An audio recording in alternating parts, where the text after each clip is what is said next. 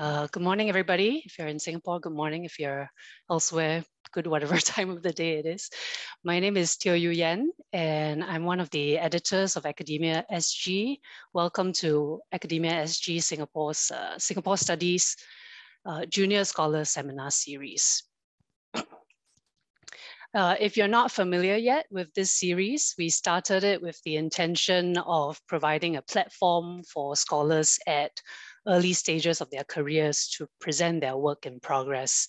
Last year in 2021, we hosted 8 seminars from scholars in a wide range of disciplines who are working on deepening our understanding of Singapore society through quite varied empirical approaches and theoretical lenses. It was very exciting to see so many people working on very different and interesting projects, and judging from the quality of the talks as well as the discussions that followed, it's obvious that we have a lot to look forward to in the years to come as our young colleagues continue in this work. This year, we can look forward to more people sharing their work. There are already 4 talks, including today's, lined up in March and April. If you are new to the Singapore Studies Junior Scholar Seminar Series, please check out our past talks on our website, AcademiaSG, or on our YouTube channel. And everyone, please look out for future events and continue to sign up and join in. Having an engaged audience keen on asking questions and providing feedback to our speakers, this has been really crucial to the success of the talks. So today, presenting her PhD work in progress is Jacqueline Ho. Jackie is a PhD candidate in sociology at Cornell University, and her presentation, which is titled "Can Every School Be a Good School?" draws from her ongoing PhD research. After Jackie speaks, which will be for about 30 minutes, we will hear comments from Associate Professor Aaron Koh. Professor Koh is Associate Professor in the Faculty of Faculty of Education at the Chinese University of Hong Kong. His research focuses on international and comparative education, global studies in education, and the sociology of education. As an expert on elite education and education policy, I'm sure he'll have insightful feedback and suggestions for Jackie. So after Jackie and Aaron speak, we will open things up for a Q&A with audience members for 20 minutes. Please note that the session is being recorded, and to minimize distractions, we ask that you turn off your microphones and cameras while the speakers are speaking. And please hold off your questions until we're at the Q&A section, and we will open things up then. Okay, with that, let me turn things over to Jackie.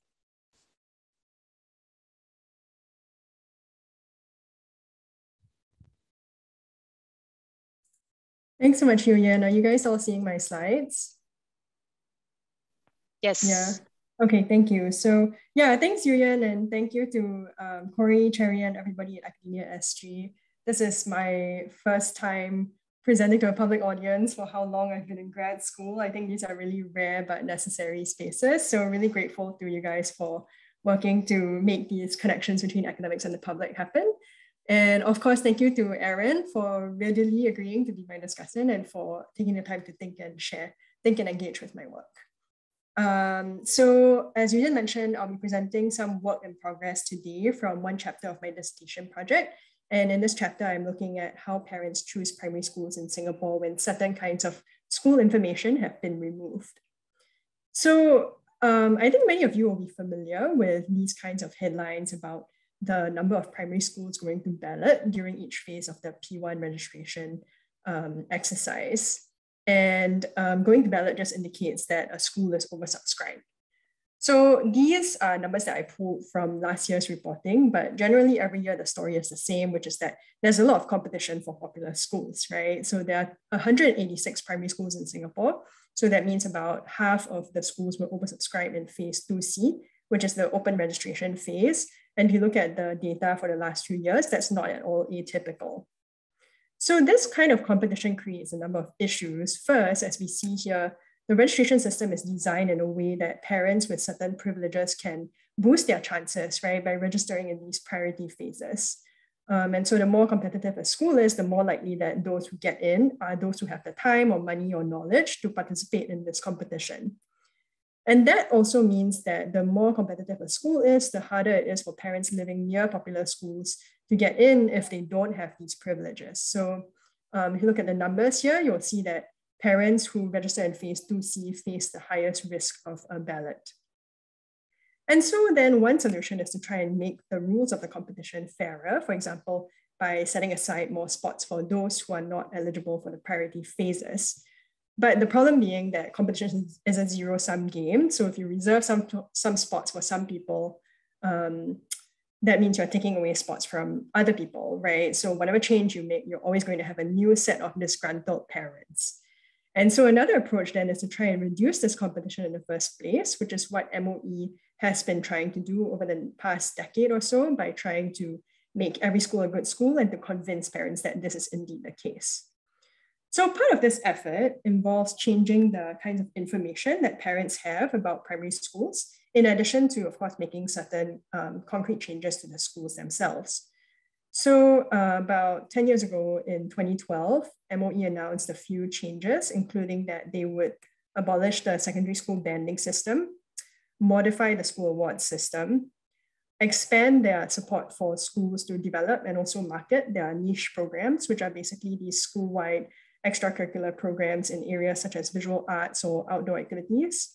And finally, that they would no longer publish the names and schools of top PSLE scorers. So I just want to give you one concrete example of how these changes shape the information that is available to parents today by showing you a few screenshots, a few before and after screenshots from Aitong School's website. So on the left, you'll see a screenshot from their 2011 version of the website. And you'll see that they list the top PSLE scorers, and then below that, they also compare the school PSLE performance to the national average. And now, though, when you look at their website, you cannot find this kind of information. And instead, if you click on their student achievements link, you'll find these achievements in a whole range of extracurricular and curricular domains.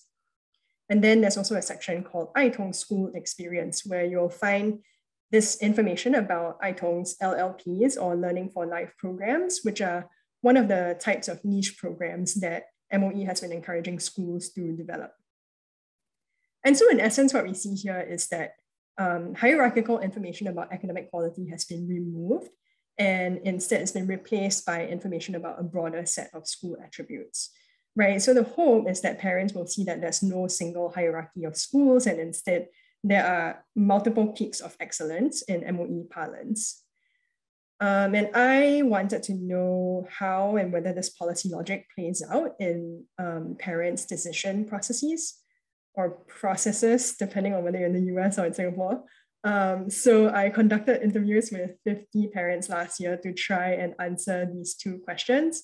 One, how do parents evaluate and choose schools in the absence of hierarchical school information from official sources? And second, what might account for this variation in parents' perceptions and choices?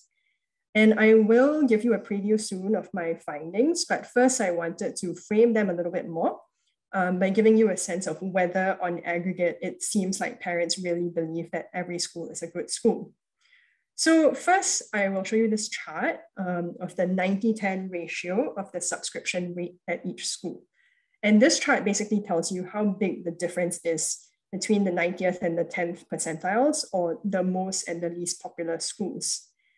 And so if parents have started to consider a wider range of schools, then we should see the number of applications that each school receives evening out over time, meaning that we should see a decline in the 90-10 ratio, right? But as we see here, there's no such decline. And then in recent years, there's actually been an increase. And I just want to add a couple of footnotes here. One, that there are actually several justifiable ways of measuring school popularity just because there's so many registration phases. And I've tried a few different ones, but in general, the pattern does look roughly similar to what I'm showing you here. And then also this chart is based on raw application numbers. I have not yet weighted these by the population density around the school, which does affect how popular a school appears to be. And that's something that I'm still working on. And then I also want to show you a more specific phenomenon, which is that it's becoming more competitive to register as a school alum. So this chart here shows you the percentage of school alumni registering in phase 2A1 versus phase 2A2. So phase 2A1 comes first. And in order to register in this phase, you need to pay money to be a member of the Alumni Association. Whereas for phase 2A2, you can register as long as you are a graduate of that school. And so what you see here is that the competition is basically shifting upstream from 2A2 to 2A1 as more and more parents pay to register in this earlier phase. So thinking about these two charts, the question then is, why does it seem like there's no end to this competition for popular schools? So one explanation that we commonly invoke in popular discourse is that parents are just kiasu, right? For my non-Singaporean friends out there, kiasu means afraid of losing. And a kiasu parent, it's like roughly equivalent to a tiger parent or a helicopter parent in the US. And just to give you a couple of examples of what this sounds like in popular discourse. So in 2015, there was some reporting on how parents had compiled their own unofficial list of PSLE top scorers since MOE was no longer releasing this information. And this is the mothership headline about this event. And it says that this kind of behavior proves that kiasuism lives on. Then there's also the Straits Times Facebook post about the report. And it received many, many comments. I just pulled out one here, and the commenter says, "Si bei bo liao," which means like, well, these parents really have nothing better to do with their lives. It's the parents that's stressing our kids. And then finally, I wanted to show you a short clip from 2017, which is from a series of videos that's meant to guide parents on how to choose a primary school. Get my volume up. Every Singaporean child is guaranteed a place in primary school. But I want my Sarah to just go to Blossom Primary. It's like the best school near our home. I mean, every Singapore school is very good in their own way. You just need to choose for Sarah schools that matches her interests and her needs. So as these portrayals suggest, the prototypical kiasu parent is competitive, overly worried, and is often a woman.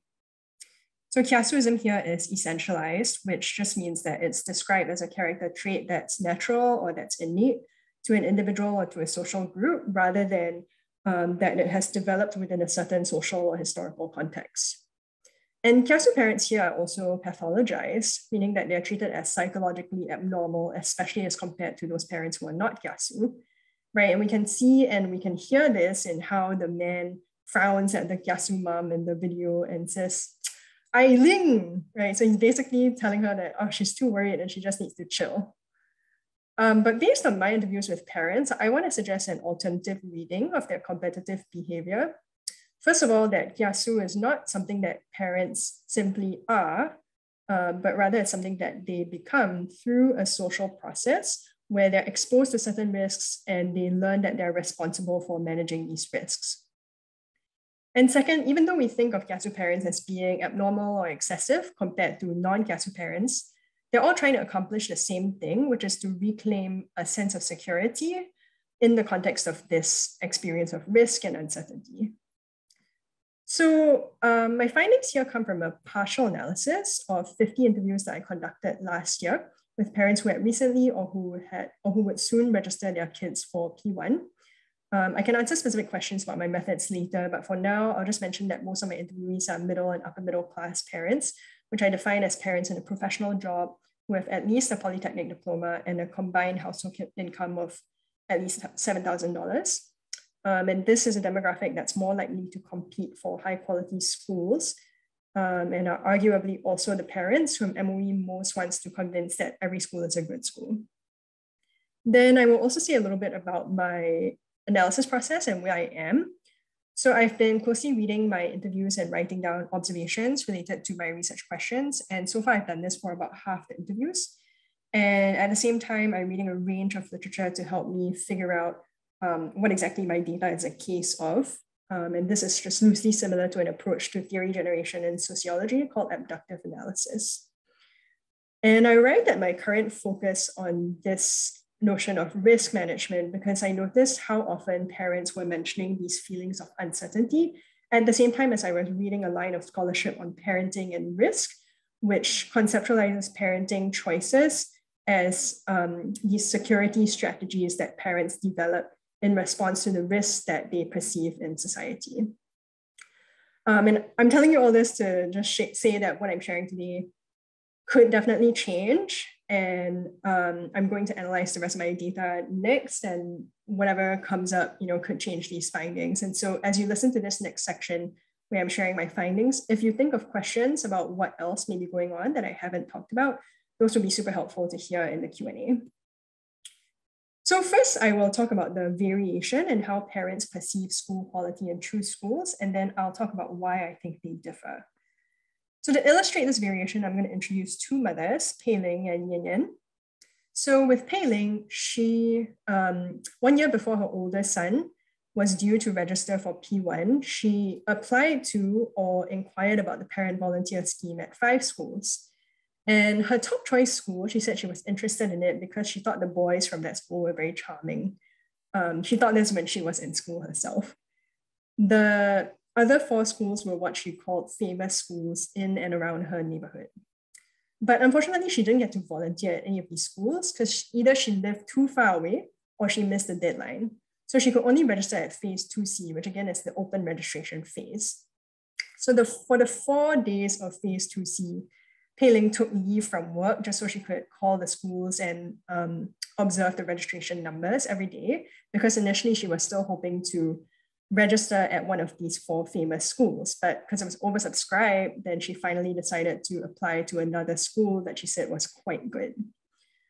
But then on the last day of phase 2C, the number of applications to this quite good school suddenly shot up because a lot of the parents from the famous school transferred their applications when they saw that it was oversubscribed to this quite good school.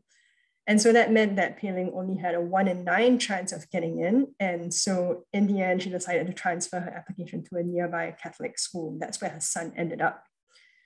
And one thing to note here is that there are in fact several other schools nearby that have vacancies, but she didn't consider any of them because they are quote, not well known.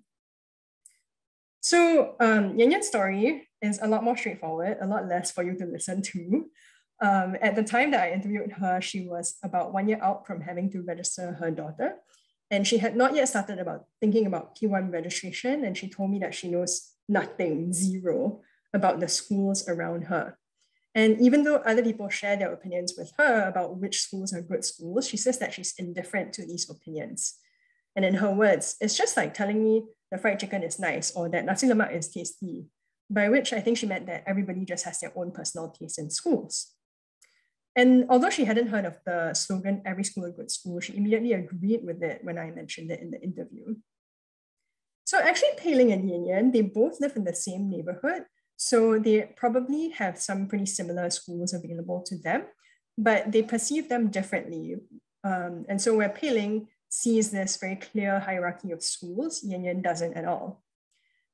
And so I think it's easy to think of these two mothers as wanting very different things in a school or having different parenting styles, but I am suggesting that they are trying to accomplish something similar, which is to construct this sense of security within a social context where they have learned to be responsible for managing risk. So just to break down these two components, I'm first going to describe how parents experience these feelings of risk and responsibility. Then I'll talk about the different approaches that they use to construct this sense of security. So I'm going to introduce you to an interviewee, Sandy, and I will read out a long quote from her before I show it on the slide and break it down. So Sandy has a 5-year-old daughter, and I asked her when she remembered first thinking about P1 registration, and she told me it was when her brother and her cousins started talking about their kids' registration. So what she said was, when they talk about all of this, it stresses me out. Like, oh no, I never think about it. Then next time my daughter loses out, like I worry she cannot get into a good school. She doesn't have a better opportunity as compared to me. So when I think about it, I also worry as a parent that, I'm not giving my daughter enough opportunities because I'm not doing enough as a parent. Like I never volunteer in advance. Because when you volunteer, I think you need at least 2 years of hours, but the slots to do volunteer work is not easy to come by. Okay, so we see here that Sandy experiences two kinds of risk. One, there's her daughter's educational risk. If she doesn't go to a good school, then she'll lose out on better opportunities. And then there's the risk that she won't be able to secure a spot in her desired school. Sorry, I'm hearing a little feedback from someone. If you can check that your mics are muted. Thanks. And then secondly, there's the risk that she won't be able to secure a spot in her desired school. And a lot of the parents that I talked about these same two types of risk when I asked them what triggered them to first start thinking about P1 registration. So then Sandy also experiences a sense of responsibility, right? She worries that she's not doing enough as a parent. And I also detected the sense of responsibility in the emotions that some other parents express when they describe their actions associated with P1 registration. So Jillian is a mom that said that she would have been fine with sending her daughter to a neighborhood school nearby, but because her husband is an alumnus of a popular primary school, they're thinking of registering there instead, though it's very far away. And surprisingly, she said that she actually wouldn't mind if MOE got rid of the alumni system, because that would save her the headache of having to make this choice. And she said, it's because now everybody is choosing. So I feel that if I'm lazy and if I don't choose, if I don't do my homework, then I'm not doing my child justice, right? So here we see that Jillian feels guilty at the thought of not being actively involved in choosing a school. On the flip side, there are some parents who are very invested in doing the work that P1 registration entails, and Bliss was one such parent. So Bliss did a lot of research on schools, and she also served as a parent volunteer at a school of her choice. And she was quite happy with the effort that she put in, and she told me that initially she was thinking about writing a Facebook post about her P1 registration experience. So I asked her why, and she said, I just wanted to share my experience because I feel a lot of parents, they just say in words where they want the kid to go, but they don't actually do homework. So I mean, I'm very I'm very show off or arrogant or proud. I feel I was very hardworking. And then she laughs at herself here. So in contrast to the guilt that Jillian feels about not choosing, Bliss feels proud of her active engagement in the choice process. And note here too that Jillian and Bliss use the same language of homework, lazy, hardworking, which are all words that suggest that parents have agency, right? So they can take certain actions to manage these risks. And it's maybe because of this partial agency that parents do come to feel accountable for managing these risks. So in this final bit of the findings section, I will talk about the different ways that parents reconstruct a sense of security and what this has to do with the way that they perceive school quality. So first, for many of the parents I talked to, the way that they gain control over uncertainty is by working to understand where schools are positioned in a hierarchy. And I'll just use the case of Annie to illustrate. So Annie got her information about schools almost exclusively from Google searching. And she said that by searching this way, she wasn't able to find very much information about all the schools around her. But later on, when I was reading her interview transcript, I looked up the websites of the schools near her. And I actually found quite a bit of information about, their academic programs, their niche programs, their character education initiatives, and things like that. But all of this apparently doesn't register in Annie's mind as information. So during the interview, I did ask her what information she was trying to find. And she said, I was trying to find just anything, like how the results are, how good the reputation is, whether there can be any reviews left by anybody on the schools, or like what are the awards that the school got.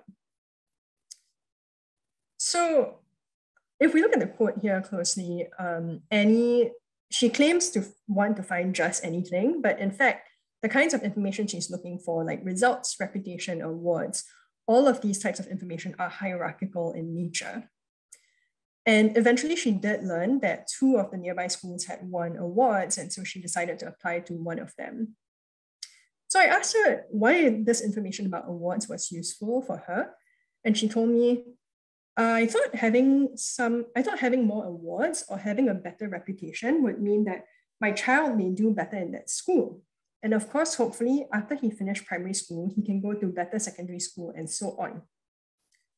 So with this hierarchical information, Annie is able to position a school as better and therefore to construct a narrative about this school leading to a better future. And this essentially is a linear narrative that provides her with a sense of predictability and a sense that this risky future can be known.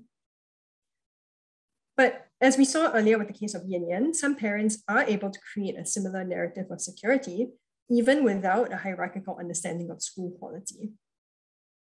So Yan Yan is very aware that because she's not actively searching for a good school, other people might think that she's not doing right by her child.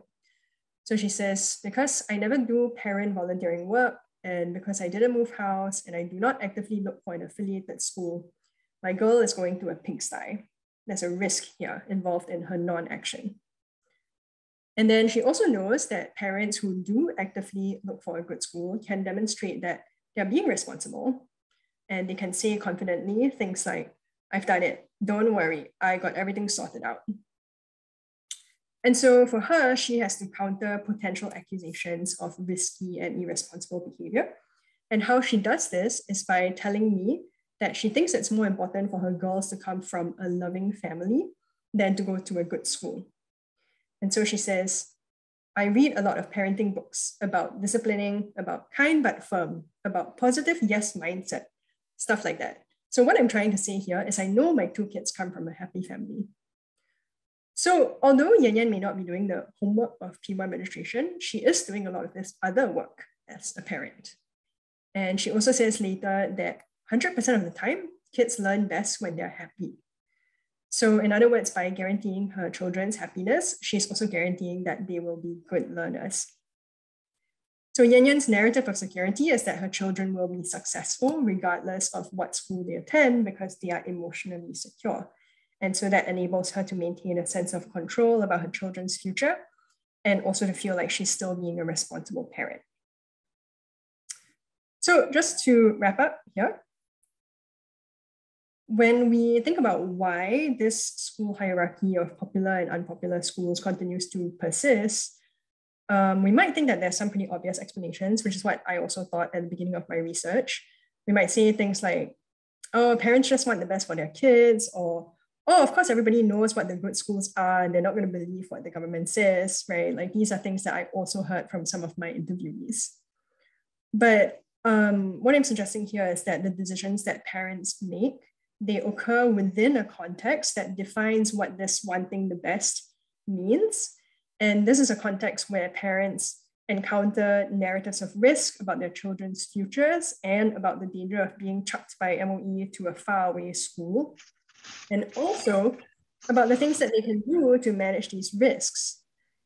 And so, yeah, hierarchical information about schools is no longer available from official sources, but many of the parents I talked to, they still seek it out from personal networks, from forums, and especially from parent chat groups on WhatsApp and Telegram, because it is a part of how they build the narrative of security to cope with an uncertain future.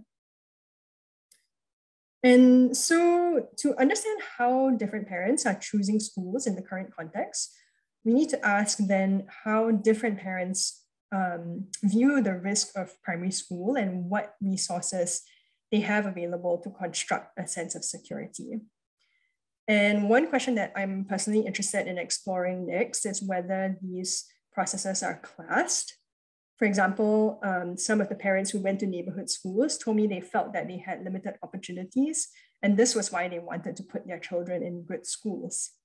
And on the flip side of that, the parents who are willing to put their kids in neighborhood schools and want to comfort themselves that it's okay, it's not risky, they often draw on this big fish, small pond idea, right? Which is this idea that your children will be more confident or will have higher self-esteem if they're in an environment where they can do better than their peers. But I think that kind of suggests that these parents are probably accustomed in the first place to thinking of their children as big fish and as better than their peers. Okay, and then second, I think focusing on these experiences of security and insecurity also raises another question, which is, which parents have greater access to feelings of security in the P1 registration system? Because I think when we talk about the inequality that the P1 registration process creates, we often talk about inequalities in access to schools and less often about inequalities in mental well-being. But as we saw with Pei Ling's story, I think it suggests that parents who are experiencing the most stress in the process, they may be those who perceive the greatest risk, but at the same time, they lack the necessary resources to compete. So Pei Ling, just to illustrate, believes that going to a good primary school is really important because it will really affect her children's future. But she didn't know enough about how and when to apply to volunteer. And as a result, as we saw, she experienced this prolonged period of insecurity during phase 2C. And she told me that she felt like her experience was really a big struggle. And she was actually quite depressed during the registration process. And of course, as you may have noticed, all of the parents that I talked about are mothers.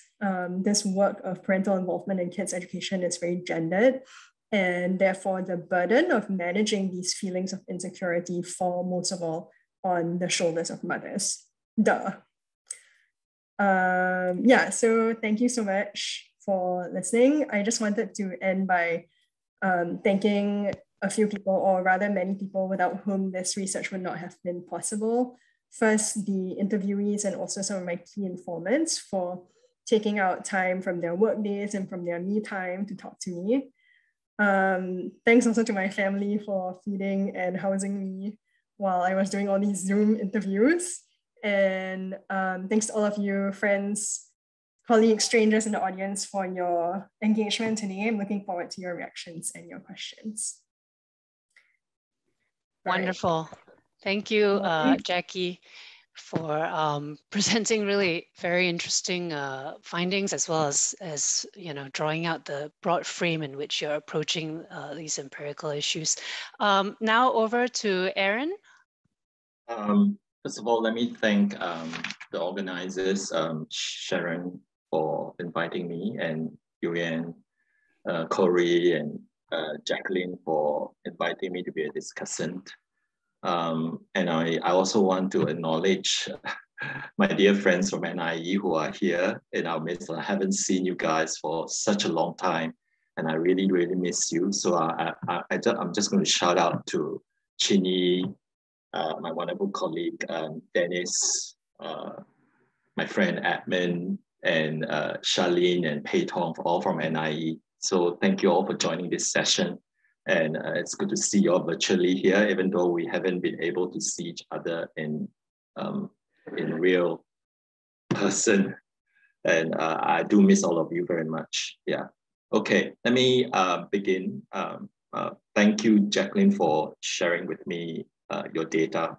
Now, I'll tell you how I approach your paper and your presentation, and I'm going to offer a couple of suggestions theoretically, conceptually, and also methodologically.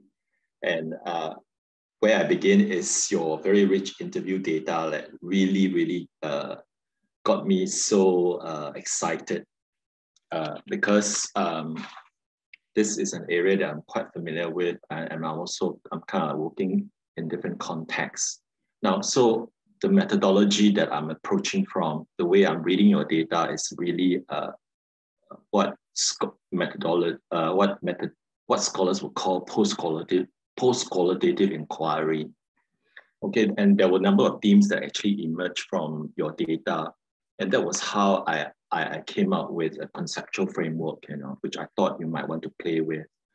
From your interview data, there were a couple of themes that I sort of predicted that these participants would say about managing risk, constructing security, and the notion of being responsible parents.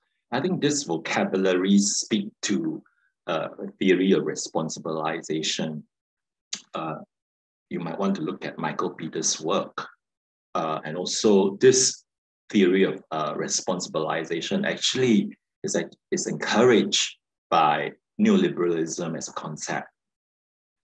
And something that I noticed, which you pointed out as well, is that this school choice endeavor that is happening in Hong Kong, as in elsewhere in Hong Kong and China, I have done work in these two places.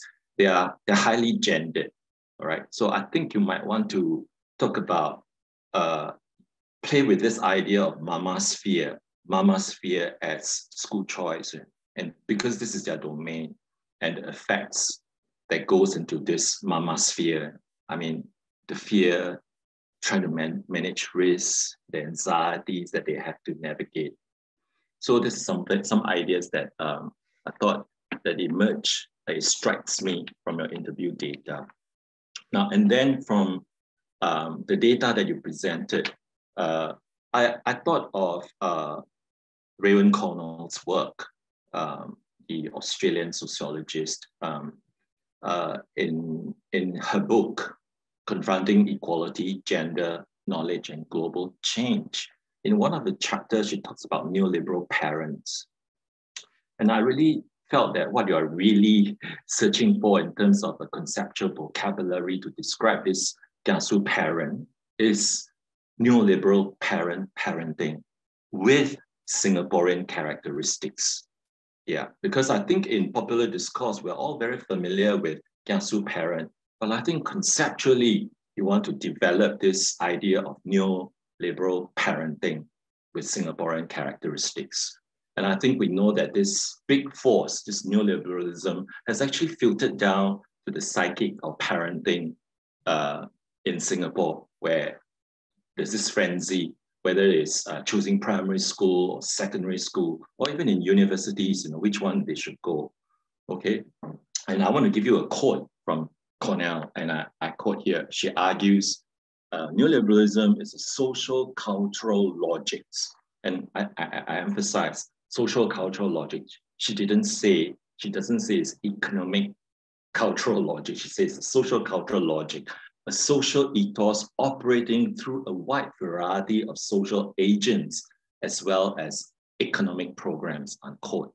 And she also said this, which got me thinking, and I quote again, the neoliberal project is auto-formative. It creates new social realities on a wide front. And I would argue this includes school choice in a Singaporean context. So I would suggest that you play with this idea of neoliberal parenting with Singaporean characteristics as a conceptual framework and readapt Cornell's idea of neoliberal parents to make this paper work. Now, another comment that I want to suggest has to do with school choice. I'm not sure how much you're familiar with the literature on school choice, but this is something that I've been working on for the last few years. And in the context of global middle class, mobile professionals who have been, and we interviewed parents of global middle class profession. And these parents move from global cities and from a few global cities, and they bring their families along and they have to decide what kind of schools they should send their children to. So I think there might be something there for you to look at as well. And I felt that you should also canvas the literature that is closer to the Singaporean context or the Chinese context. In China, all right, what is happening is they have a new policy where they're trying to make schooling equal for families from different classes. I don't know how to read the Chinese policy, but I kind of wrote it out, but I'm afraid I'll embarrass myself by reading out because some of the words I can't read. Anyway, so look at China, and my PhD student and myself have been writing about this, but it's in the context of international schools. So you might want to look at some of our work. And then nearer to where I'm currently working, the Hong Kong context school choice. It's pretty similar. There are some bits that resonate, but in the Hong Kong context, school choice and class intersect, right, intimately. So you mentioned in your paper that you will probably examine this, right? I think you have to, because you can't talk about school choice without class, because not everybody gets to choose, you know. And if you look at the way the mechanisms, the system that's set up for school choice in Singapore, it disadvantages certain types of families, social class. Okay, so it looks like school choice, but I would think of a different term to describe this school choice, you know, because there are so many restrictions, you know. You have to fall into certain categories, then you can really have the liberty to choose, you know. And a related point is about class, you know, and I think we've been sociologists like Yuan's wonderful book, which I think most of us have read, including myself. And I think we're trying to grapple with this class, that is a social class reconfiguration, you know, like it's so fluid, it's changing, okay? And what my guess, okay, I think this has to be affirmed by more interview data, is that the lower middle class, all right, they are the ones who are really anxious, restless, you know, they are very nervous because they have to learn how to manage all this risk, you know, that's involved, because you might because getting into a primary school that is suited for the kid, it's important for the child's future educational trajectories, you know. Of course, some of us will argue that oh, it doesn't really matter, you know, like I mean, in my generation, I didn't go to a brand name primary school. The school already shut down, but you know, I still turned out all right. But this doesn't happen. If you tell contemporary parents this, they won't buy this, right?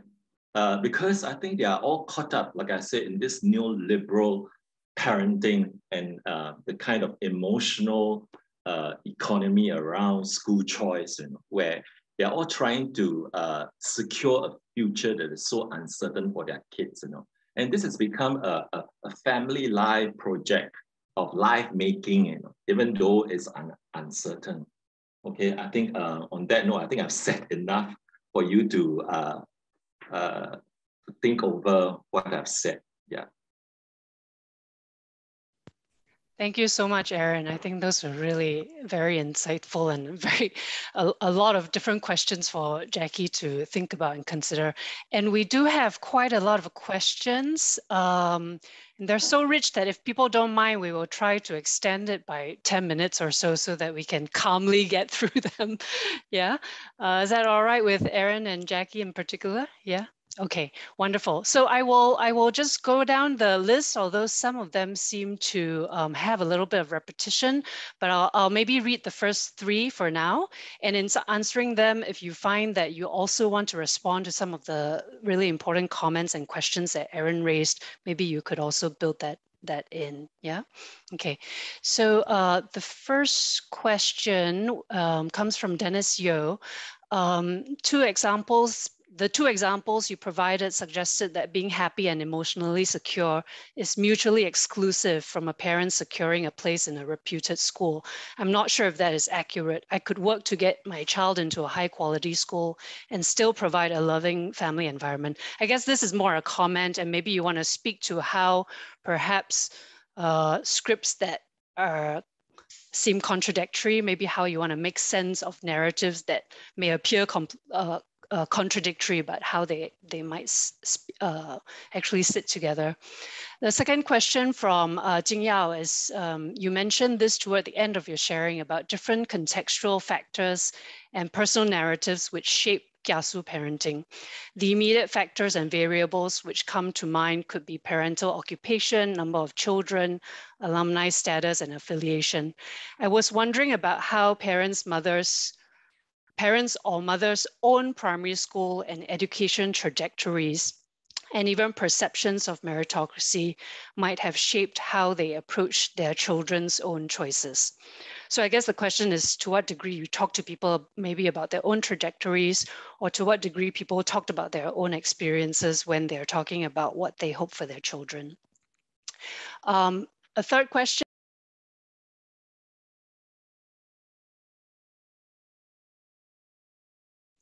Thank you all.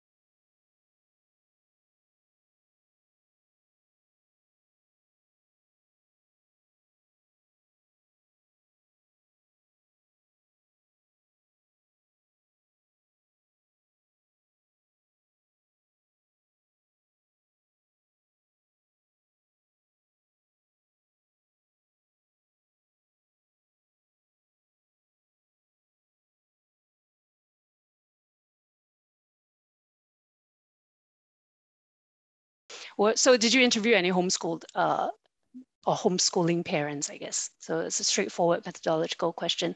Let me sneak in one final one, which is a question from Jing Heng. I want to know whether social networks came up in the data from the interviewees, because there are certain information and informal knowledge like quality of staff, school culture, etc., that circulate through networks of friends or family rather than through general online searches. So maybe you could say a little bit more about how it was people came to understand what their responsibilities were as parents and how to think about risk. Okay, let me see how many of these I can tackle. Thank you so much, everybody, for your questions. And Aaron, those were some really insightful and really useful comments, especially as I'm in this stage where I am still developing my theoretical framework. So some of the directions that you pointed me in, I'll definitely be pursuing. I just wanted to mention something, just picking up on, your idea of social class and like class fragments and how they experience risk and responsibility. I think this was a little of what I was trying to get at the end, where I was talking about how these scripts of security might be classed. And you mentioned, lower middle class parents, they are very nervous, right? They experience more anxiety perhaps.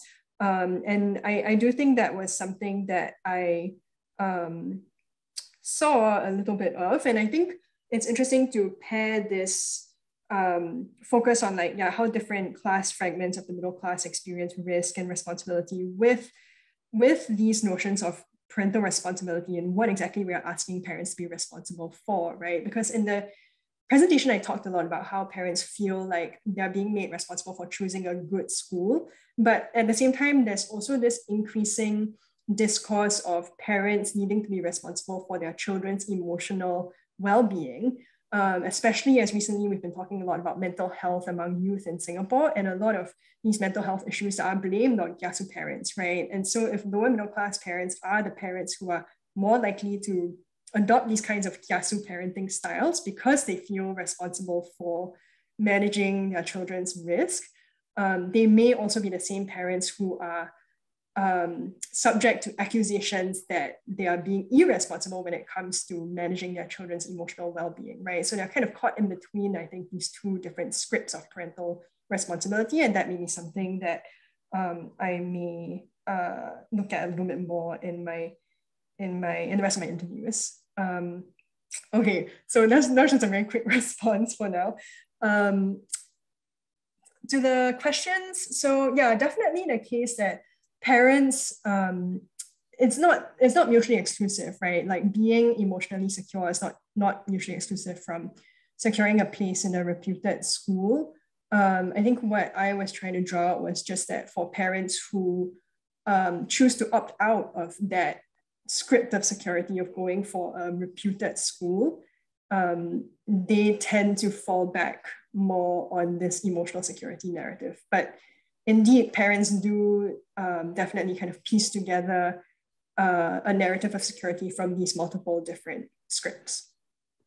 So Jinyao, your question, yeah, different contextual factors and personal narratives that might shape Yasu parenting, parental occupation, number of children.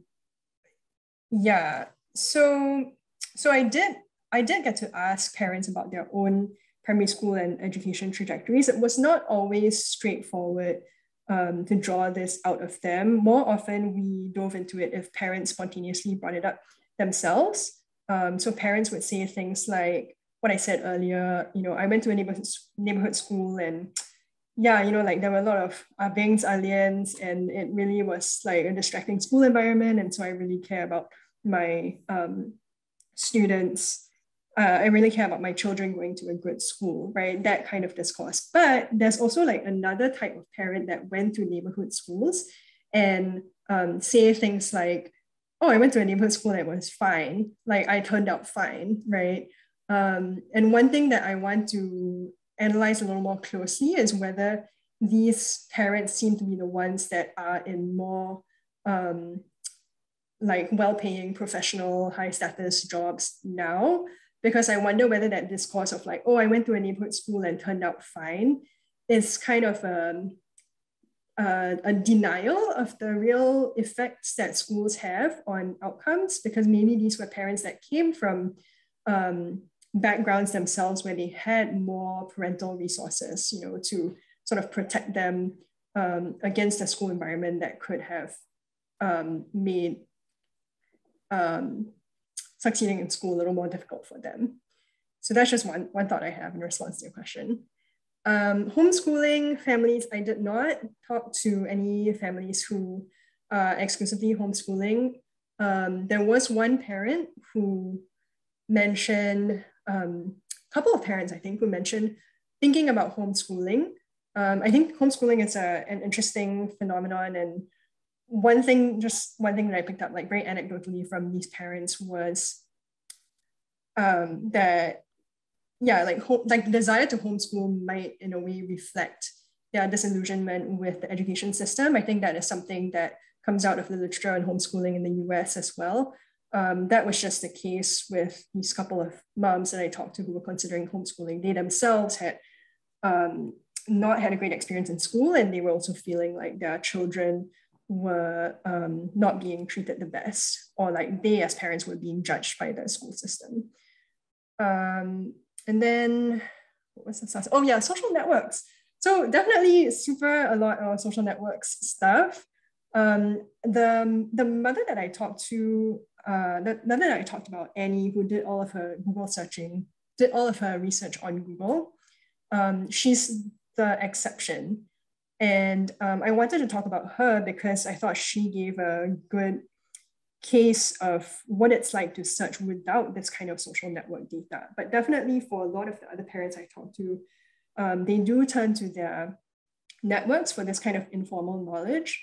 And one parent in particular that I remember talking to, he was saying, yeah, like these days without this kind of data, like results and stuff from MOE, that's why we need to rely much more on our social networks. So he in particular has a lot of these teacher friends. Like you say, he has this informal knowledge about quality of staff and school culture and stuff like that.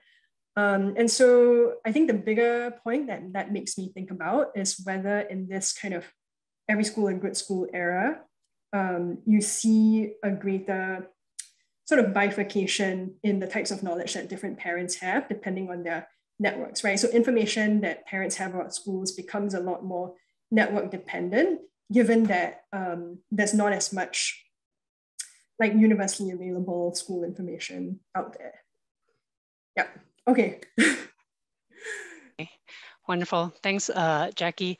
I hope the questioners won't mind, but I went through the questions and I'm going to try and sum them up rather than read them one by one. But we'll make sure to store these questions so that Jackie has access to the full range after this session.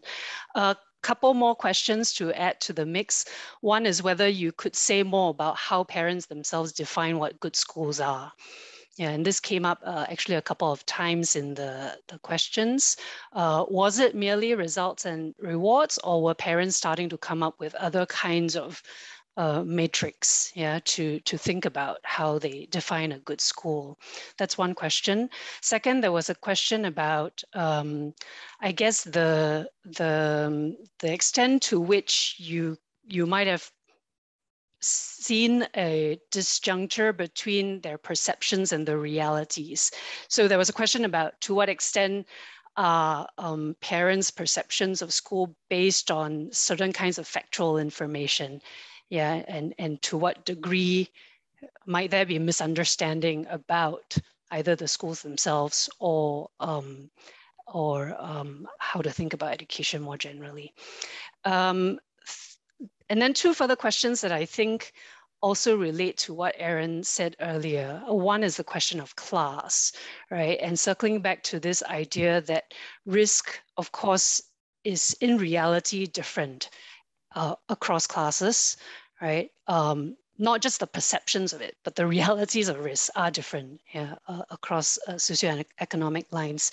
And so how would you think about addressing that question that is likely to actually keep coming up about your work, right? And how to think about risk both in its kind of real material dimensions as well as the perception and how you might tease that out. And then finally, I wanted to also circle back to this thing Aaron raised about neoliberal parenting, and which was also raised a couple of times in the questions. And in particular, I think this notion that scholars who've used the idea of governmentality, Foucault's notion of governmentality, and I know Aaron's work also has engaged with this, have talked about how neoliberalism, or one aspect of neoliberal governmentality, is the fact that it's both totalizing and individualizing, right? It both sort of requires a kind of compulsory engagement with certain rationalities of thought and with certain ways of being, but it's also individualizing, putting responsibility at the level of these individual parents, right? And I wondered, I mean, this is of course putting you on the spot on a very big question, but I wonder if you have any initial thoughts about how you might want to engage with that, the kind of big picture lessons people can draw from this very specific empirical case that you have. Thanks, Yuyan, for summarizing all of that. I'm like not paying attention at all to the questions, so that's super helpful. So the question about how parents define good schools, is it just about like awards, reputation, results? No, it's definitely not. I think, in fact, one interesting thing is that parents have so many different definitions of what a good school is. I think often they do talk about they do end up talking about some of these concrete things like PSLE results. But sometimes they'll just mention like, oh, a good school, and they'll sort of be vague about what that means. And then also, parents, when they look at like school rankings, they have different interpretations of what these rankings mean. So some parents might say like, oh, like being highly ranked means that the teachers are very good, or being highly ranked means that the teachers like will look out for the weaker students. Like this is something that I heard quite a bit. So that's just to say that like parents have different interpretations of what rankings mean, even if they're looking at the same kinds of rankings, right? Which to me communicates that like it's really the hierarchical nature of the information rather than like the substance of what the awards mean or what the rankings mean that help parents to predict that a good school is going to lead to a good future. That's one thought. And then the other thing I wanted to mention is that, and I didn't manage to get to this in the presentation, but for many, many parents, a good school is really about the good students in the school, right? So you hear a lot of class bias, racial bias, and discrimination coming out in parents' evaluations of what a good school is. And I think, they'll say things like, oh yeah, like it's a Chinese school with more Chinese students, and so like the discipline is going to be better, right? So it's very like racialized perceptions of school quality. And I feel like, in this conversation that we always have about good schools being the ones that have the best academic results, we end up not talking about this other much more fundamental, but also very like universal aspect of school quality for parents. But yeah, that's definitely something that comes out a lot in the interview. So thanks for that question. This question about how much do parents, yeah, so what was the question? Like factual information versus misunderstanding, right? Whether like parents are using factual information. I suppose one of the questions is how critical-minded parents are in their evaluation of what is or is not a good school. Like, what are the influences and how much of it is based on sort of concrete information, I suppose. Yeah, I suppose that's a little bit hard to tease out.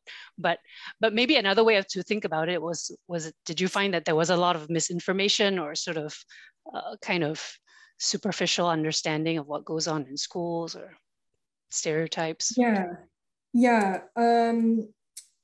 So I think it is, and it's maybe an interesting combination of both, because yeah, parents will cite specific pieces of information. So one like very specific example I can give you is this parent who said that in her neighborhood chat group, somebody shared a photo of a student in this school uniform from this primary school, and the student was like jumping off the car, right? So that's like a fact, right? Like someone took a photo of it.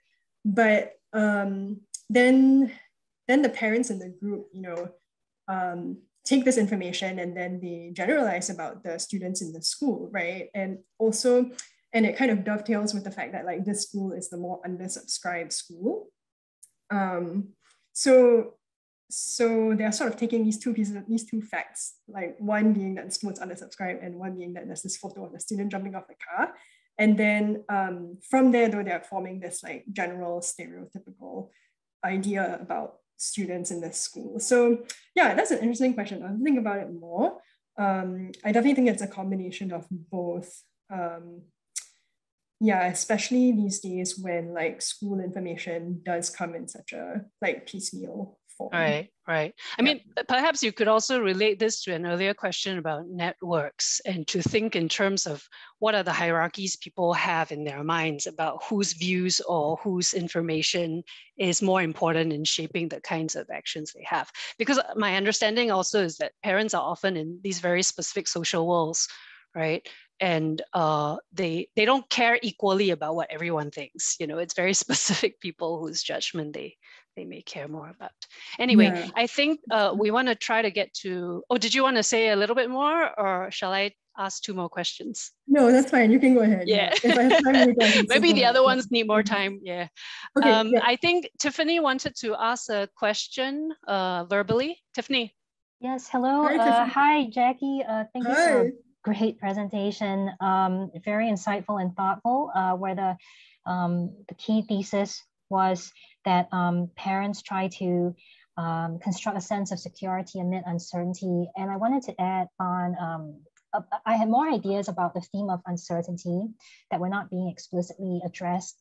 So I wanted to know how parents actually learn what's at stake. And I think we're circling around this with the idea of what parents think of as a good school. But I think there's another more different and more specific question is what is actually at stake here.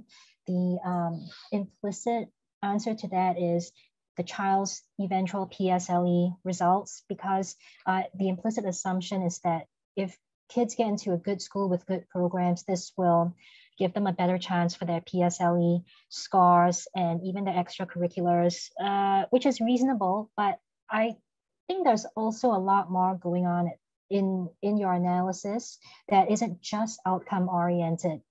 And things I'm hearing are kind of respectability politics going on, and a desire to project a respectable image for the parents, but also for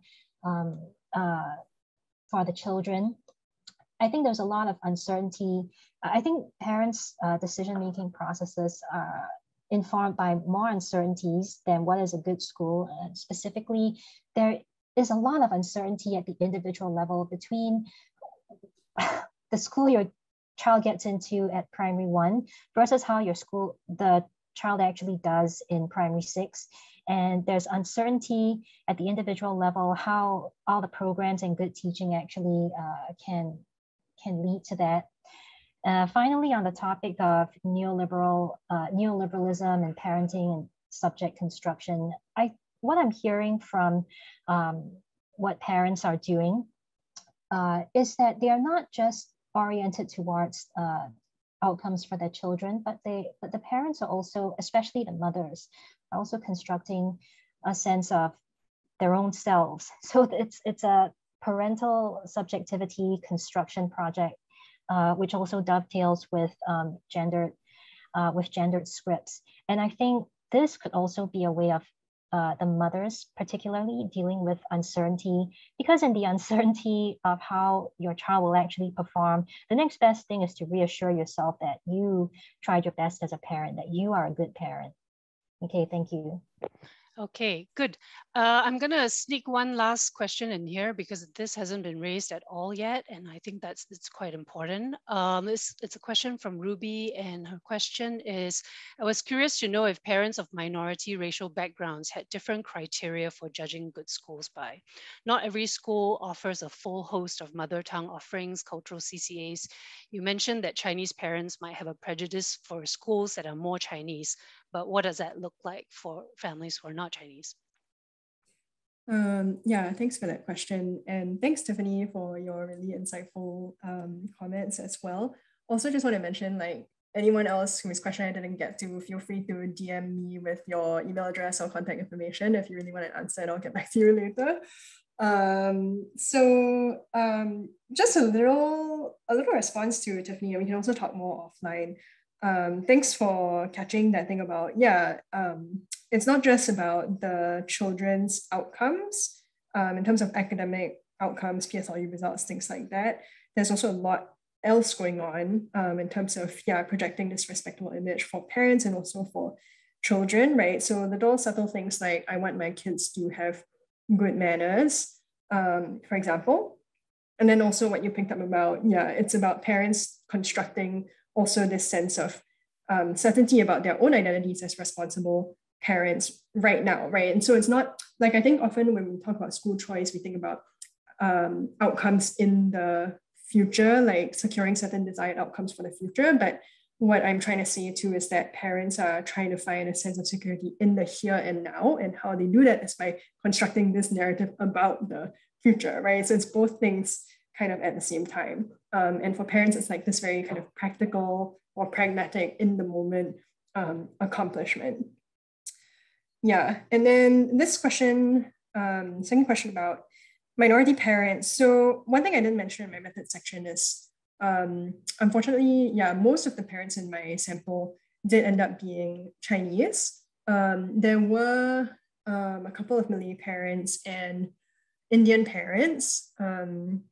And yes, they definitely did talk about language as the key issue. So language was one thing, and then the racial diversity of the school, right? So, and Indian Eurasian mom told me that, like she wanted this particular school, was thinking about this particular school because it had a more diverse mix of students. And that was something that she appreciated as a student herself. And then the language issue is definitely a big one, especially when you're thinking about like SAP schools. That's definitely something that one of the Malay dads that I talked to felt very much shut out of. The school in his neighborhood that he thought was the best school around was a Chinese school, and for a little while he considered like making his kids learn Chinese so that they could enter that school, but that ended up not, like he decided that it just wasn't worth the stress for him. Yeah, so those are a couple of things that come to mind right away in response to this question. Yeah. Okay, great. I think we're gonna wrap up since we've already taken up more than an hour. Do either Jacqueline or Aaron want to say one last thing as a closing? I think Aaron? I said lots. Aaron, do you want to say anything? Don't have to. I don't know. I just feel that because I've worked in Australia and also in Hong Kong now, and I think I have the, I'm able to make comparison. Like I would say that every school in Singapore is a good school, compared to the schools that I've seen in Hong Kong and Australia. So I think parents really need to, visit other schools in other countries, then they will know that all schools in Singapore are good schools. Okay. Yeah. Jackie, any last thing you would like to say? Yeah, interesting, Erin, that you mentioned that. That is something that I heard from some parents. They would compare the school system in Singapore to the school system especially in other Southeast Asian countries, and I think there's something racialized about that perception of other schools in other countries, but we can leave that aside for now. But yeah, some parents do kind of draw on that general faith in the Singapore education system and say, oh yeah, all schools are good schools. And personally, I do believe, right, there's some baseline quality that MOE ensures by resourcing all the schools centrally, for example, training all the teachers centrally. And so that's why, that's partly why I think it's really important to study perceptions, because I think the differences in school quality that we end up seeing in Singapore do stem in large part from these differences in perceptions, which become self-reinforcing because parents then sort themselves into schools, and the good schools end up being good because the students that go to those schools are the students who are best equipped to meet these kinds of standards that are being demanded of them, right? Yeah, so, okay, that's all I'll say. Thank you. Okay. Thank you so much. Let me thank again Jackie for sharing this work in progress. I think people sometimes don't realize what a risky feeling it is to share work in progress, and that people sharing work in progress, in fact, are very courageous to do so in opening themselves up early on for critique and feedback. So that was wonderful. Thank you so much, Erin, for your generosity in spirit and time, in giving this feedback to Jackie, which I'm sure will be very useful for her as she wraps up. And thanks very much to the audience. It's been a very engaged audience, wonderful questions, and I'm sure again that Jackie will benefit greatly from looking at them more closely after this morning. Up next, we have 3 more seminars that are already scheduled. One is 23rd March. Nurul Amalin Hussein is talking about her PhD project, Seeing, Feeling, and Knowing the Smart City. And then on 31st March, Timothy Loh is going to be talking about sign language and multiculturalism in Singapore. And on 30th April, So Wei Yang is going to talk about the rise of a Singaporean exceptionalism inadvertently modeled on American right traditions. So you can see we have really lots of interesting work done by our young scholars. So I hope many of you will turn up for those as well. Thank you once again for your time. Okay, with that, bye-bye. Take care, everybody. Have a good weekend.